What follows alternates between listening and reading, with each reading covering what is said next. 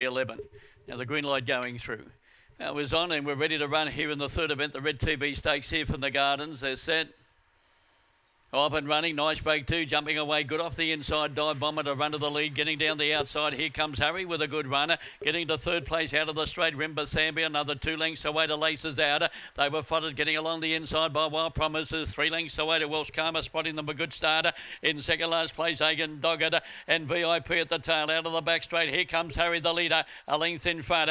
In second place, Dive Bomber, and then Wild Promises still running home well. Wild Promises hit the lead. Wild Promises is too good for Here Comes Harry, and then came Dive Bomber. In fourth place, Welsh Karma, and then came Laces Out, followed up by Rimba Sambia. The next one in was VIP, and last of all was Agent Doggett. 3 White, the winner. Wild Promises going home too good in the last little bit. Wild Promises the winner.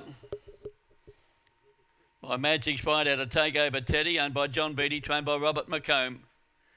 Defeating number 6, Here Comes Harry, by Barsha Bar with Radri Girl for Warren Slater. Number 1, third, Dive Bomber. Dive Bomber by Magic Sprite. September Blue for Vincent Cassar, 3, 6 and 1. 1 1/4 by a half, 5:09, 17:77.